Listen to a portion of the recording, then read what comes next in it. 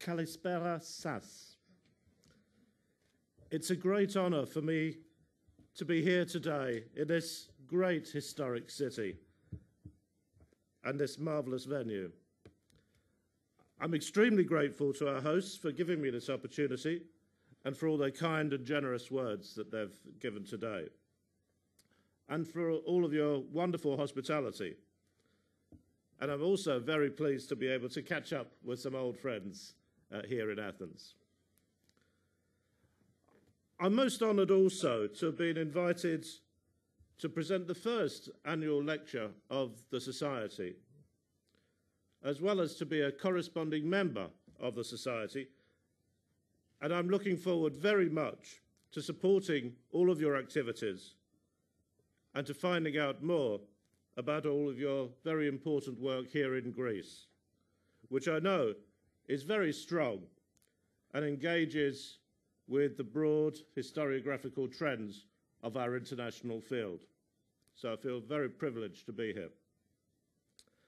I know that we've got another event to look forward to in Greece this weekend, which will be on all of your minds, I'm sure. And I'm glad that we too have the chance here today to take the long view, as well as to look forward towards the future. Although you'll be relieved to know that I won't be asking you to vote at the end.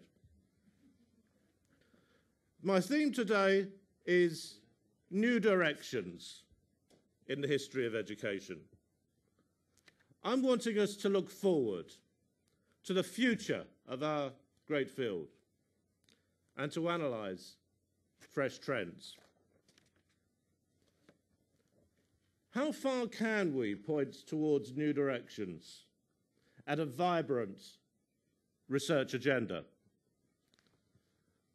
emerging today, which engages in a critical way with historical perspectives and insights, methods and theories? And how relevant is all this to Greece and to the future of education here in this part of the world? Of course, I don't need to remind this audience that to look forward, we must first of all understand where we've come from, and that to understand change, we must also recognise continuity. I've tried to look both forwards and backwards, not a very easy position to take up, in my new book, The Struggle for the History of Education. That's this book here.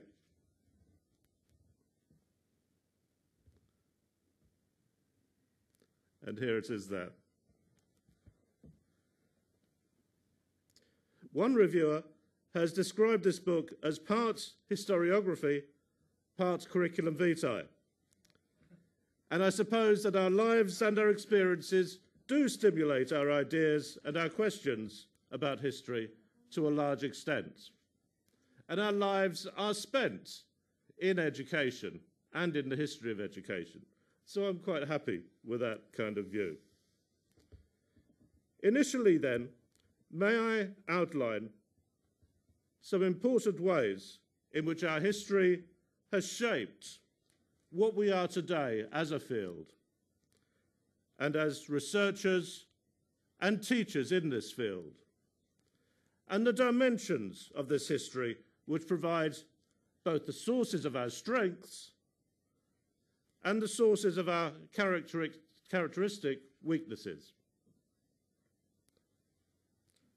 I will describe this history in terms of a struggle, a contest about the fundamental nature and purpose of the field, one which is still unresolved and is at the heart of dilemmas about our future relationship and development. I know that in classical Greek culture, you speak of this as an agon, a competition, through which you try to improve yourselves. And I think that's very apt for us to think of it in those terms. This struggle is closely connected to our intellectual location as a field of study. which is on the borders of education, history, and the social sciences. And these three great areas, these great domains, offer us rich hinterlands to support our work, but they can also be very vulnerable to attack. I'm wanting to draw on some of our traditions as an international field to propose what I would see as an integrated vision that engages with all of these constituencies or tributaries of our work. This leads us on to consider some of the promising new approaches to informing our research and replenishing our field. In one respect, I think this is about developing our connections with different theories and methods, and perhaps more fundamentally, about bolstering ideas about theory itself and on the principles of methodology. It also involves seeking new directions for our work, often in familiar areas, but looking at these in fresh ways.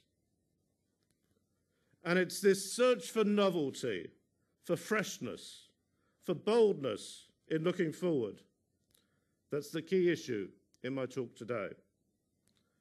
And I think in general that I have a positive story to tell, which I hope is what we need in these bleak times of troubles and difficulties. The history of education is often seen, at least by newcomers to our field, as perhaps an uncontroversial and maybe an undemanding type of study, far removed from the great debates of our time, maybe even of rather marginal concern. It could be seen as providing a reasonably stable body of knowledge, which grows steadily and organically over time, which is always with us as a familiar and perhaps a comfortable presence, the Acropolis view of history, perhaps. Yet beneath its placid surface, it can be recognized as a site of struggle. I would characterize it as an exciting and intellectually challenging field of study that's highly relevant to an understanding of broader issues in history, education, and society as a whole. It's also the other side of that, the other side of this struggle, it's also prone to often fierce debates about identity and its future direction as a field. Indeed, debates about what it's for and about its basic rationale and contribution have gone on unabated for at least the past century. It is beset with underlying uncertainties and insecurities.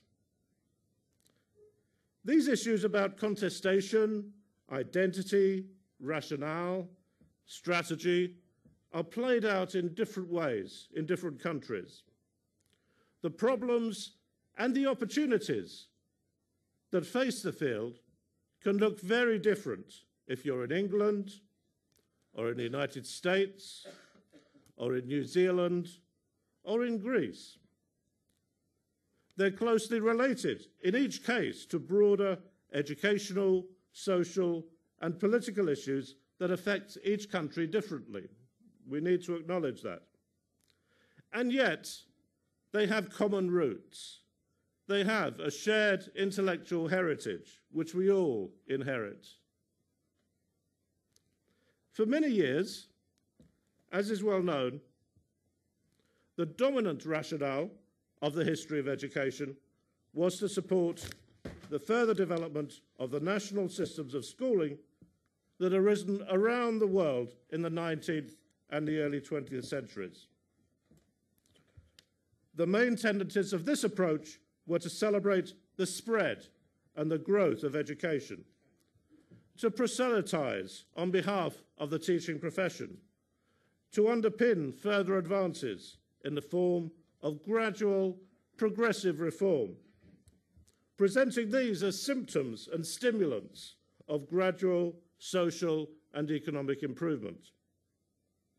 It was this that was often described as the liberal progressive model of the history of education, an uncritical exercise by and large in nostalgia and myth-making, written mainly by educationists for the benefit of teacher trainees. The historical value of such work was often somewhat limited, and it placed little store by social science methods and perspectives. But it fostered a convenient and a usable version of the past that teachers, educators, and policymakers could use to support their own endeavours. In other words, it tended to be highly instrumentalist in nature, fashioning a usable past in the interests of contemporary institutions and policies. By the 1960s, the liberal progressive model was wearing thin. It was being decisively undermined, in many countries at least, partly because it was so unhistorical, but also because increasingly its optimistic narrative simply didn't ring true, alongside the deep-seated dilemmas of Western schooling. In the United States, scholars such as Bernard Bailyn and Lawrence Kremin led the way in questioning the general thrust in writing in the history of education. And their basic critique was echoed and developed further in other Western countries over the following decades. In the place of that educational rationale, therefore, there rose an alternative, rival rationale that emphasized the historical claims of the field. According to this general formulation, the history of education should be viewed as an aspect of social history, in such a way that it would be concerned principally with discovering the historical connections between education and other aspects of society. In Britain, this key objective was expressed most forcefully, perhaps, by the leading social historian Asa Briggs, writing in the first issue of the journal History of Education in the early 1970s, when he argued that the study of the history of education was best considered as part of the wider study of the history of society. Social history, broadly interpreted, with the politics, the economics, and, it's necessary to add, the religion put in. One implication of this approach, at least for some, was that the history of education should concentrate on its mission to illuminate the past for its own sake, rather than become contaminated, as they could see it, with concerns about the present. There were, of course, many historians who regarded themselves as both historians and educationists. Nevertheless, to the extent that history and education represented competing rationales, the rise of the historical standpoint was a major challenge to a rationale that depended principally on the value of the field to education. But there's also been a third basic approach, and this has emanated from the social sciences. Now, of course, there have long been significant contributions to the history of education by a wide range of social scientists. In Britain, for example, sociologists such as A.H. Halsey and Olive Banks have produced important historical work. And more broadly, the insights of social theorists such as Pierre Bourdieu have stimulated many new approaches. And yet, there have often been tensions that have developed as a result of this.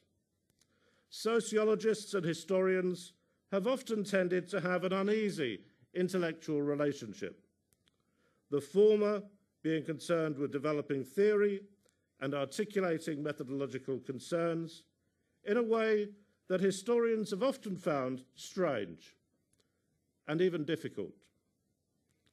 The cultural historian Peter Burke has characterized the mutual relationship of historians and sociologists as a dialogue of the deaf, in which each group tends to perceive the other in terms of a rather crude stereotype. And these tensions have been mirrored in and around the history of education. There has also been an emergent tension over the past 2 decades between broadly social scientific and interdisciplinary rationales and other established justifications for the history of education. So, some historians of education have tended to assert the historical contribution of the field, others its educational importance, and still others its implications for the social sciences more broadly. All of this has generated important and interesting research. And yet, I would want to take this opportunity to remind us of the grand, more inclusive tradition across these key constituencies, to address the concerns that lie across all 3 of these great domains. And in doing so, I draw very consciously from the examples of 2 great figures from our past. The first is Emil Durkheim, and the second is Brian Simon. Both Durkheim and Simon, in their different ways, emphasize the importance of cultivating the history of education within a broad framework involving education, history, and the social sciences. Over a century ago, Emil Durkheim, the French sociologist and professor of pedagogy at the Sorbonne in Paris, expressed an expansive vision for the history of education in his lectures on the formation and development of secondary education in France. Here is his book, which has been translated into English with great influence on myself, The Evolution of Educational Thought. His rationale for the study of the history of education embraced education, history, and the social sciences. Durkheim argued eloquently that it's only by carefully studying the past that we can come to anticipate the future and to understand the present, so that the history of education provides the soundest basis, in his view, for the study of educational theory. History, he said, could also help us to understand the organisation of education and to illuminate the educational ideals which the organisation was designed to achieve. While in broader terms, it helped us to understand humanity itself and the aspirations of individuals and groups. The present was itself merely, he said, wonderfully, an extrapolation from the past, from which it cannot be severed without losing the greater part of its significance. What a wonderful phrase. And thus, he insisted, only history can penetrate under the surface of the present educational system. Only history can analyse it. Only history can show us of what elements it's formed, on what conditions each of them depends, how they are interrelated. Only history, in a word, can bring us to the long chain of causes and effects of which it is the result. And it was for these reasons, according to Durkheim, that we should carry out historical research into the manner in which educational configurations have progressively come to cluster together, to combine and form organic relationships. And at the same time, Durkheim linked these concerns systematically with his broader sociological interests. He argued that historical and social studies were close relatives that were destined eventually, he said, to merge with each other, and that education was bound up with both. For example, he defined education as the methodological socialization of the new generation, through which society would renew itself under the supervision of the state. Moreover, An understanding of psychology, he said, was also necessary in order to comprehend the diversity of human intelligence and character.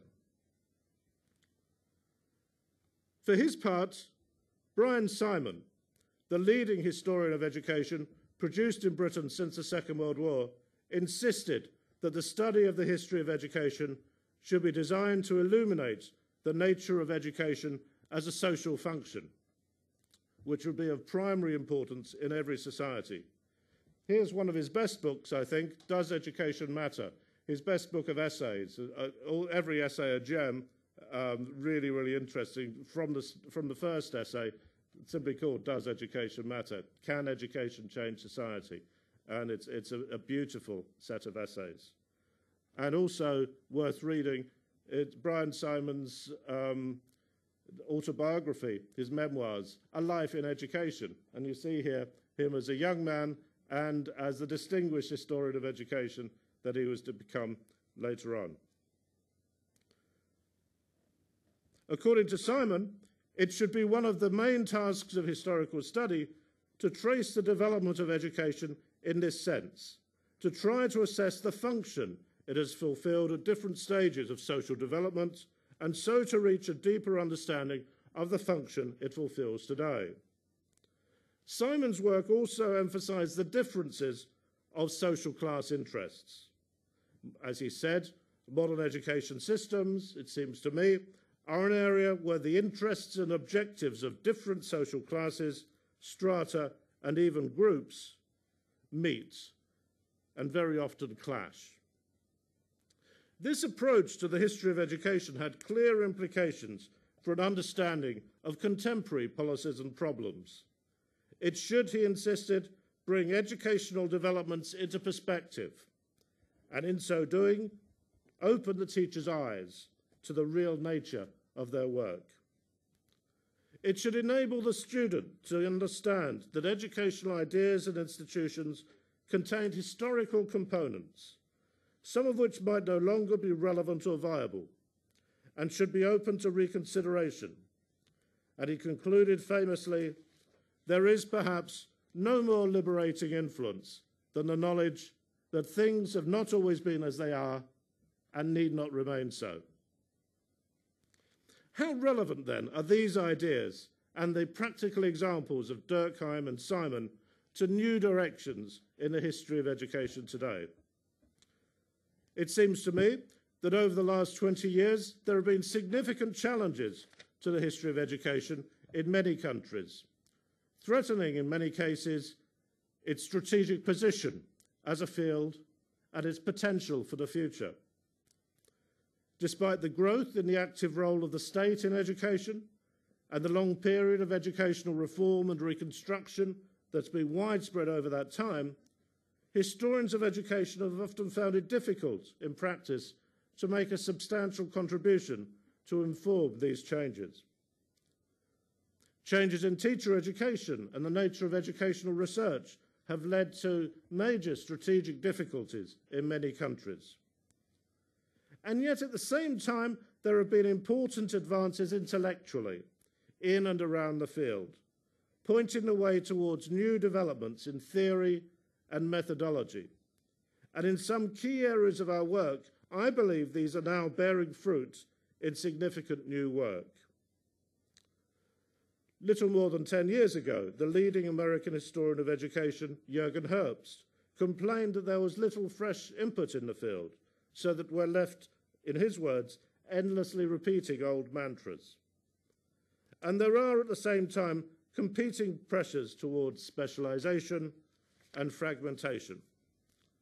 Yet it seems to me, contrary to these concerns, which I respect, that our field is now learning slowly and sometimes painfully to draw on the full range of our intellectual heritage. This is helping us to engage more fully, more openly with theoretical and methodological approaches from across education, history, and the social sciences. It's also beginning to have a significant impact on substantive areas of our research. This is important for strategic reasons as well as epistemological ones, as we seek ways of defining and defending the position of history of education in the academy and in public discourse. But finding ways of sharing and highlighting our common concerns as historians of education is a key task ideologically, no less than pragmatically, in binding together individuals and groups whose work has sometimes come to appear disparate and even incoherent. This is especially urgent, I think, in hard times, such as we have today, to try to comprehend the economic and social crisis in so many contemporary societies, as part of a broad and interdisciplinary vision for the history of education as a whole. So, let's look first then at the developing relationship between the history of education and theory and methodology. One interesting feature here is an increasing willingness to address theoretical concerns in an open and explicit way. The history of education has often been uncomfortable with theory in general, unwilling or unable to engage with theoretical and philosophical issues, in common with many historians in general, I think it must be said. In the 1950s, the sociologist C. Wright Mills claimed that although history was highly theoretical in nature, inherently, many historians showed what he called a calm unawareness of this that he found impressive but unsettling. And Fritz Stern once commented that most historians are reluctant to articulate their views about theory. They might have views, but they like to keep them under wraps. And yet, as Peter Burke again has recognised, partly in response to the challenge of postmodernism, many historians have overcome their professional reticence and have reflected more broadly on the general relationship between history and theory. According to Burke, this has led to some convergence between historians on the one side and theorists on the other, in an age, as he says, of blurred lines and open intellectual frontiers, an age at once exciting and confusing. In the history of education, there has been much more activity in addressing theoretical debates over the last 20 years, it seems to me. This has been reflected in special issues of History of Education journals to address theoretical issues front on, an emerging interest in the implications of diverse insights from Quentin Skinner, Walter Benjamin, Edward Said, Liz Stanley, and many others. The challenge posed by postmodernism has been especially strong, I think, in the history of education, where an empiricist tradition based on acts and facts has been entrenched and difficult to dislodge. And yet here too there is potential movement in current debates around the nature of historical truth, drawing on the potential for a social realist approach to knowledge, as Michael Young's recent work proposes. And epistemological debates formed in the social sciences about the social relationships of knowledge has important implications for the history of education. In response to methodology, similarly, the history of education had tended not to be conscious of methodological issues which had been familiar elsewhere, while it generally privileged a top-down narrative of policy changes that were based on reports and government committees. This, in turn, had the effect of excluding voices and the views of many, such as girls and women, working-class youth, ethnic minorities, immigrant groups, and indigenous peoples in many countries around the world. New sources and methods have been found partly through enlisting a broader range of documentary evidence, as well as by asking different questions of it. Personal documents such as letters, diaries, and autobiographies have been examined more frequently, and it has to be said, more systematically. Novels are one source that have been somewhat underused in the history of education, and yet they provide a key means of conveying the subjective experiences of schooling. One type of novel that I think in particular is especially important in this regard as a kind of source, just as an illustration, are the realist novels of the mid-19th century. For example, William Makepeace Thackeray with his Vanity Fair in 1848, Charles Dickens with David Copperfield, George Eliot, an almost forgotten source in this area, but Adam Bede is a fantastic source on education, as also with Gustave Flaubert's Madame Bovary in France. Charles Levine has noted that realism tended to be the dominant narrative mode of a Victorian England in which perhaps the greatest of all virtues, greater than sexual propriety, was truth-telling. Observing things as they are, with quasi-scientific detachment, he said, displaces false representations with authentic ones and forces readers out of delusions that lead to moral disaster. And there are many more recent works of fiction that provide interesting historical evidence, from Goodbye, Mr. Chips in the 1930s, both as a novel and a film, to the plays of Alan Bennett in our own time. Meanwhile, institutional source materials such as textbooks, school magazines, school books and logbooks have been used more widely. Biographical methods have investigated the relationships between the personal and private on the one hand and the social and political on the other, or what Wright Mills called the sociological imagination. Oral history has become a common feature of the field over the last 20 years, and this has been followed more recently by a vogue in visual history. These methodological devices have permitted more detailed attention to be given to the social experiences of education, including in the classroom, which until 20 years ago, I think we may agree, tended to be no-go areas for the historian of education. A promising new theme, which should take this trend still further, is that of sensory history, which is only now beginning to be recognized for its potential contribution to the history of education. Sensory history involves highlighting the 5 senses of smell, sound, touch, taste, and sight in historical research.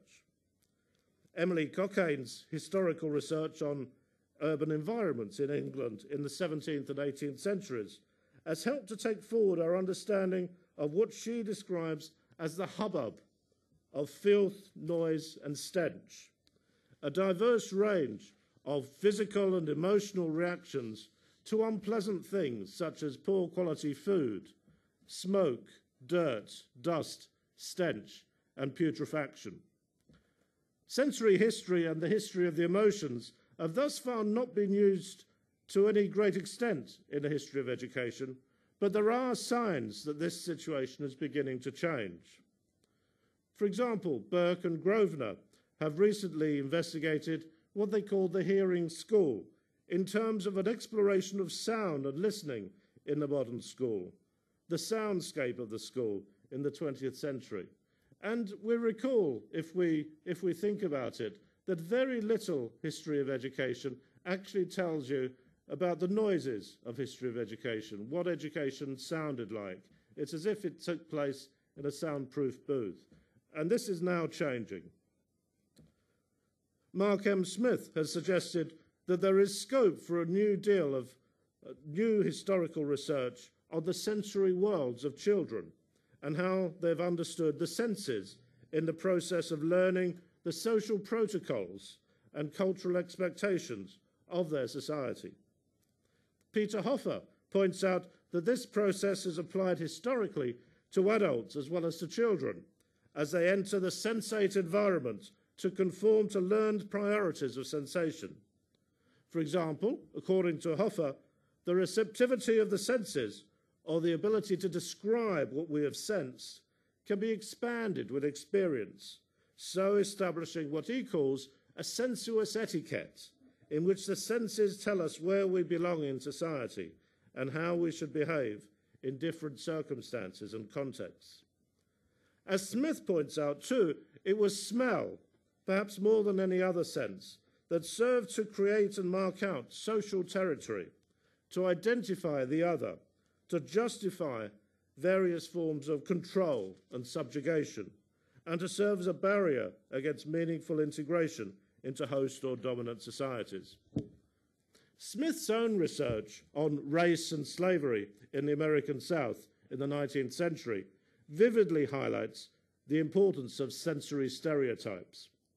He points out also that children's books, often published in the North but also read widely in the South, dealt with the senses in some detail and taught children the physiological and cultural functioning of the senses, which in turn could help to justify a given social order.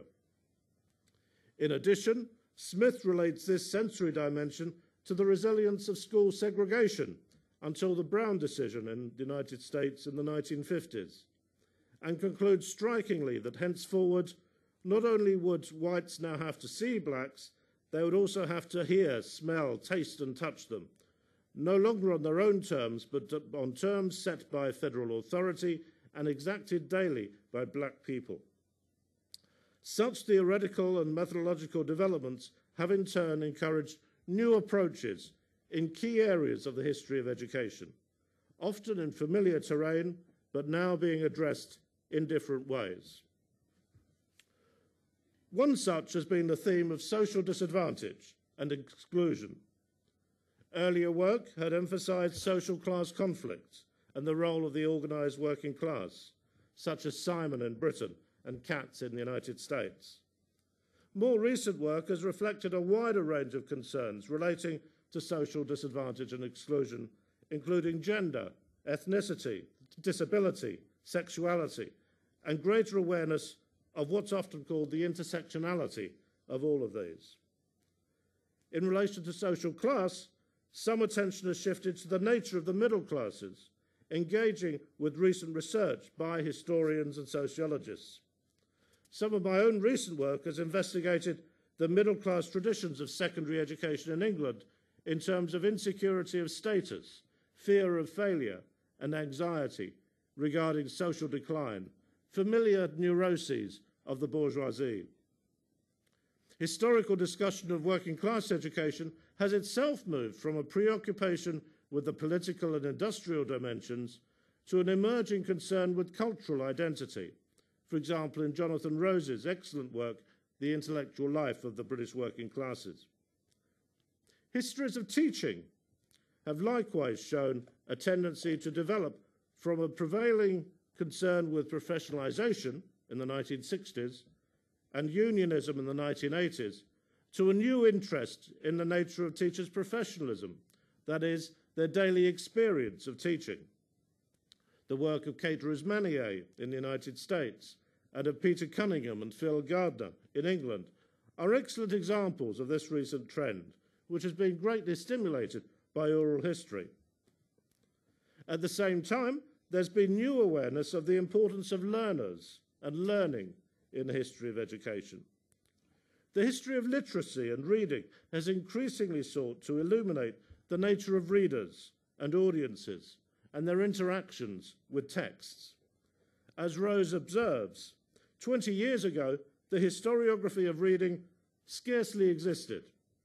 Many historians at that time doubted that we could ever recover anything so private, so evanescent as the inner experiences of ordinary readers in the past.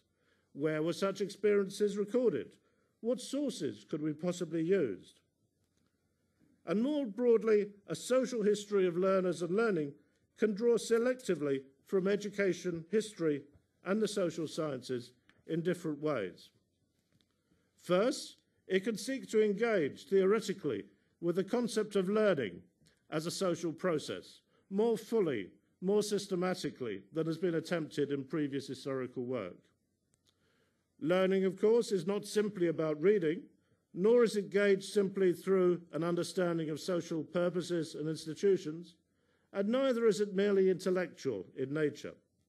It's a social process, and it embodies a wide range of experiences through which the learner comes to identify himself or herself and the world around them. Second, this process is examined from the point of view of the learner and the learners themselves, rather than from those of the policymakers and the teachers, as has tended to be habitual in the past. And thirdly, an attempt is made to relate this history to current educational problems and policies, and to broader research trends in education and the social sciences. The general aim of such work, I think, is to begin to shed light on the social nature and importance of learning, since modern ideas about learning started to be developed in the Enlightenment of the 18th century. And again, in terms of international and transnational agendas, there's been evidence of a pursuit of new directions, it seems to me. Much research on education dwells on its aspects as part of domestic social policy, while there's also a smaller body of work that highlights its significance as part of foreign and overseas policy, especially in the export of ideas and practices to other countries. And yet, there's a further dimension to this that's attracted attention only quite recently, which is the relationship between the country's changing place in the world and the nature of education and society at home. This also relates more broadly still to an awareness of the interdependence of nations and the international and global nature of many challenges in the modern world. So it is that globalization has finally become an emerging theme in the history of education, while authors such as Richard Aldridge have begun to develop historical perspectives on education and environmental challenges to human survival. In this context, increasing attention has been given to the history of the British Empire and the nature of its contribution and legacy in the modern world. Much of this general literature, such as a 5-volume Oxford History of the British Empire, has included little material specifically on education. At the same time, a substantial literature has developed on the ways in which the ideas and practices of education in Britain has influenced the character of education in different parts of the British Empire. This literature has generated very interesting debates around the nature of cultural imperialism, the relationship between the centre and the periphery, the extent to which imperial influences were beneficial, and the ways in which these influences were played out in different nations and areas. And latterly, too, there's been increasing interest in the kinds of resistance that developed on the part of colonised and indigenous groups. And yet, the educational relationships between Britain, for example, and her empire, and between the metropolis and empires around the world, didn't run only in one direction. As Burke again has pointed out, there are evident dangers in a simple model of centre and periphery, in which knowledge is diffused from Europe to other parts of the world, in particular for the tendency of such an approach to take insufficient account of flows of knowledge from periphery to centre, as well as in the opposite direction. So, over the past decade, there's developed the beginnings of a new historical interest in the reverse process, that is, how ideas and practices of education in different parts of empires can exert influence in the imperial homeland itself. This new literature, stimulated in part by Edward Said's Culture and Imperialism, has potential for a great deal of further development to investigate the dynamics of education in the metropolis, which would be only rarely stable and often unpredictable in their nature and effects. Said's work considered the overlapping territories, the intertwined histories of imperial culture, examining how a post-imperial intellectual attitude might expand the overlapping community between metropolitan and formerly colonized societies. He went on to investigate how images of empire have permeated Western culture, for example, in major works of fiction. Cultural texts, as he says, imported the foreign into Europe in ways that very clearly bear the mark of the imperial enterprise, of explorers and ethnographers, of geologists and geographers, of merchants and soldiers. And this key insight has underpinned a new historical literature that focuses on the influence of empire on the imperial homeland itself. So far as the implications for and of education are concerned, some interesting and important earlier work was also produced, for example, by Castle and Eathorne on national identity and the elementary school curriculum. And this has now been taken much further by Catherine Hall, whose work has developed key connections between metropolitan culture and the imperial world. Hall and Rose have helped to explore a range of ways in which Britain's status as an imperial power, for example, became a part of the lived lives of Britons. Hall has also pursued the issue of how the formal process of education has helped to construct the colonial visions and expectations of the colonisers at home. The powerful theme of empires at home has also been discussed in detail in a recent collection of work at an international symposium, which has been linked through Britain and Germany and the organisation of G.S.E.H.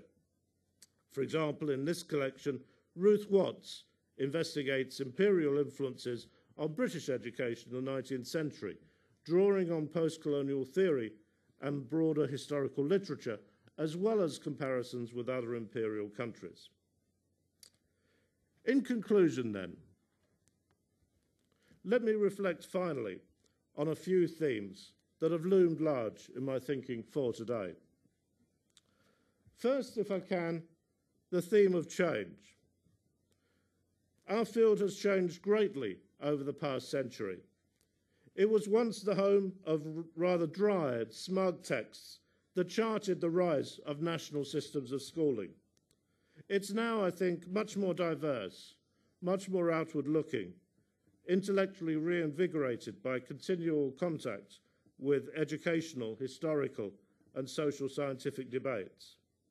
It must continue to change, to look forward towards the future. But in order to do so in a principled and coherent way, it must do so by understanding its own past and the continuities and changes that have brought us to where we are today. Second, the theme of ideals.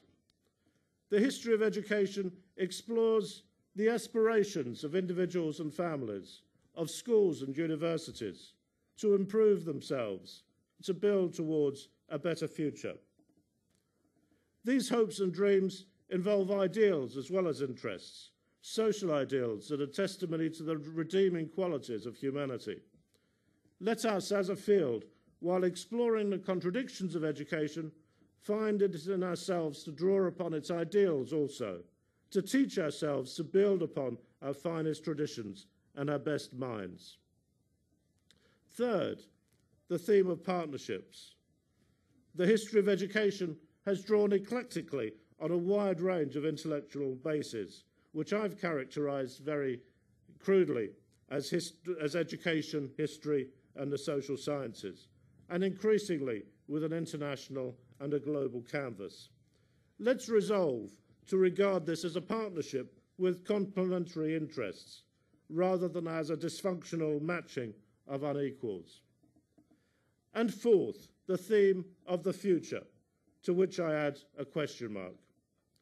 As Carly Simon sang, we can never know about the days to come, but we think about them anyway. Can we take forward the large intellectual project that faces historians of education today in different parts of the world?